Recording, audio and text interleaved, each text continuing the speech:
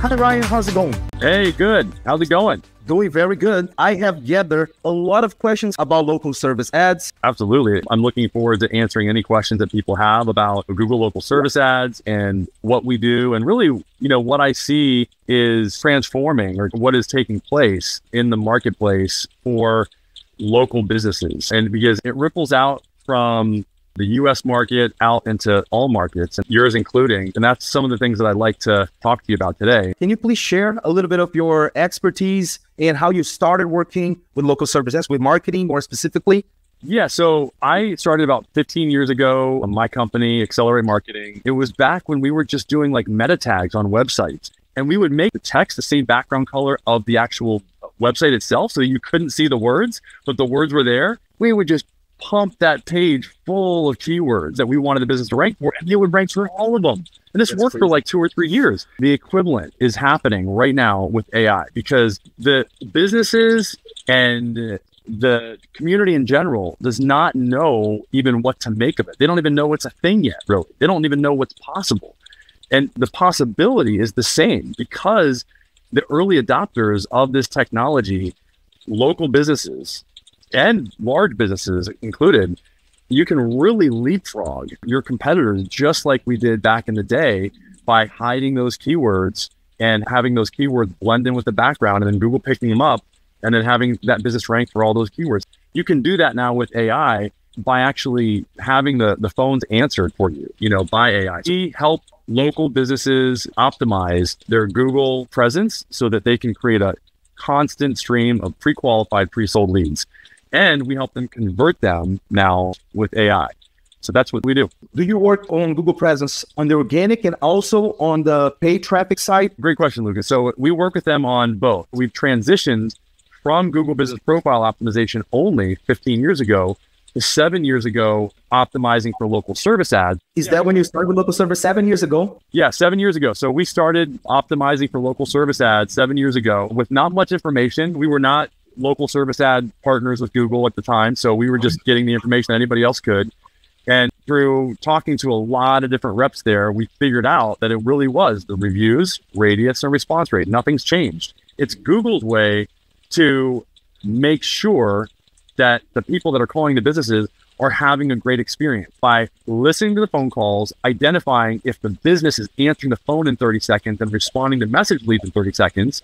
Because let's face it, if you've ever called a business and they don't answer the phone or you go on music hold or something like that, it's just horrible, And so Google is listening. They are paying attention and they are ranking the businesses higher if they actually create that great experience by answering the phone in 30 seconds and then responding to those message leads in 30 seconds and then getting the feedback, the review, and that feedback is good. They want to measure the experience that the person's having. Yeah. And ultimately, the objective here is to keep people in their platform, right? Because before they would get the results that would take you to a website, but now they keep you on their platform. You can do a call from there. You can send a message from there as well. It's incredible. Like I haven't done local service ads for how long as you have done. I started about 2 years ago. We see now there are other features that can be added to a profile, other ways to optimize the campaigns. But ultimately, it still comes to reviews, response rate, and how businesses are providing that experience to users. So that's amazing to learn.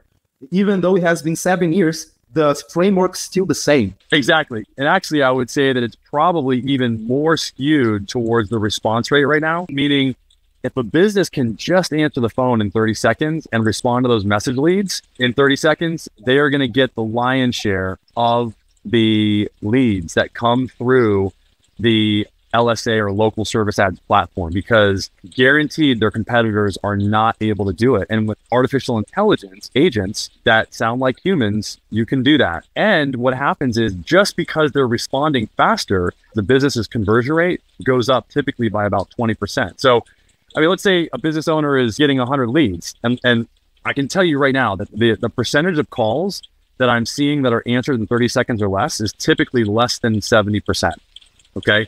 So that means that 30% of calls are typically not being answered or not being responded to, okay? So if instead those 30 calls were responded to by an agent and were engaged with, then that gives that business owner the opportunity to sell 30 more new prospects during that month or week or whatever. And so you can see how very rapidly the conversion rate can go up and how the revenue can go up significantly just by doing that. There was a Harvard study that was done here in the US that found that 25% of businesses did not follow up with the prospect ever.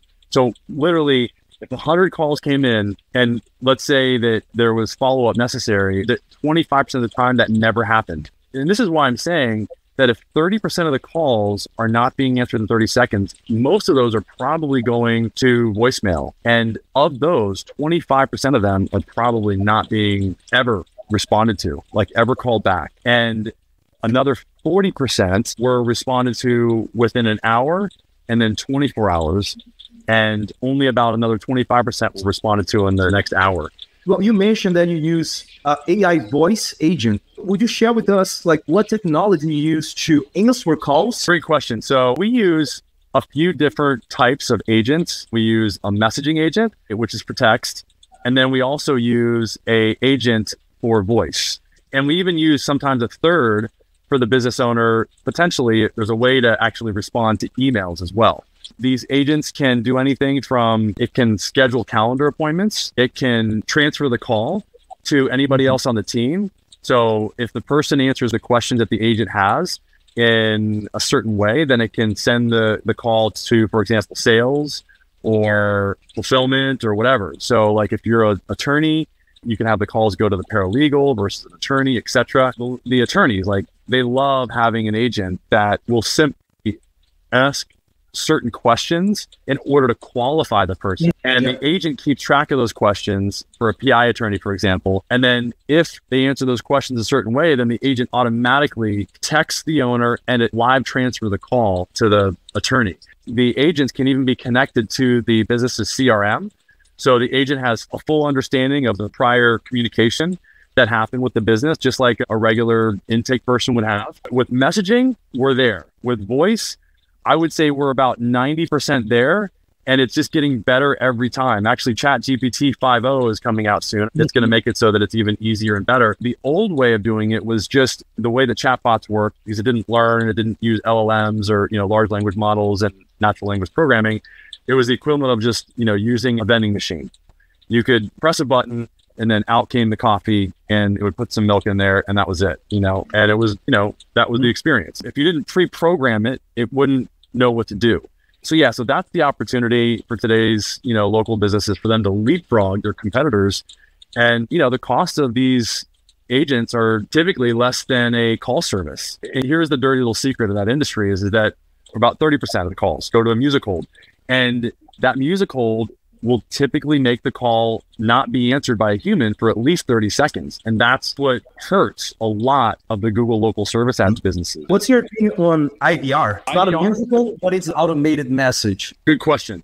So the IVR for local service ads, it can be very, very damaging because, again, a human is not answering the phone a lot of times unless it's a very fast IVR for 30 seconds. And so therefore the call could potentially be counted as being missed every single time the IVR answers. And that is bad because if 50% of your calls are being answered after 30 seconds, that's a bad situation. Then their lead volume is typically just going down, down, down. And a lot of times I get calls from businesses, and at that point, it's really tough to help them because they're not getting enough calls for us to really prove to Google that they're going to do things differently by either recreating their intake staff or their intake team and making sure that they answer all the calls. Typically what we'll do is we'll work with the company and we'll have them double down on their human intake team, and we'll give them the first 20 seconds to answer the call.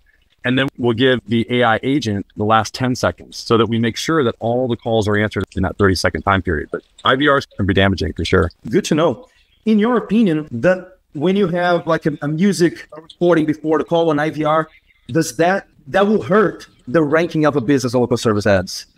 If a business start answering with a human, is it likely that after some time they will start ranking higher and even decrease the cost per lead? Yeah, they will rank higher, and eventually the cost per lead might be affected, but typically the cost per lead is static for the most part. I think it's more based on the competition, the cost per lead. Yeah, Exactly. The cost per lead is more based on the competition and less on how fast the business answers the phone. But over time, the cost per appointment or cost per acquisition or CPA will usually go down because they're converting more of those leads. So the conversion rate goes up, therefore the cost per acquisition, not the cost per lead. So you can have a lead cost $100. You know, if before you were converting 25% before you had a better system, and then now you're converting at 50%, that means that, you know, that you effectively cut in half your cost per acquisition, you know?